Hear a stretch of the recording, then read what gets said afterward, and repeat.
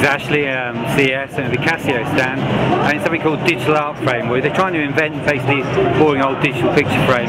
What they've done is actually sort of add digital processing inside of it, something called Picture Alteration Technology, or PAT as they call it. So what you can do is basically take your picture and then kind of turn it into something else. So you can make it look like a watercolour painting, an oil painting, Gothic oil painting, you can airbrush it, you can do all kinds of stuff with it. The other really cool stuff you can do with it as well is that you can actually use it to create a calendar or a clock. It'll even play back flash files as well. So it's a pretty clever way of actually kind of reinventing something that was kind of getting a bit boring.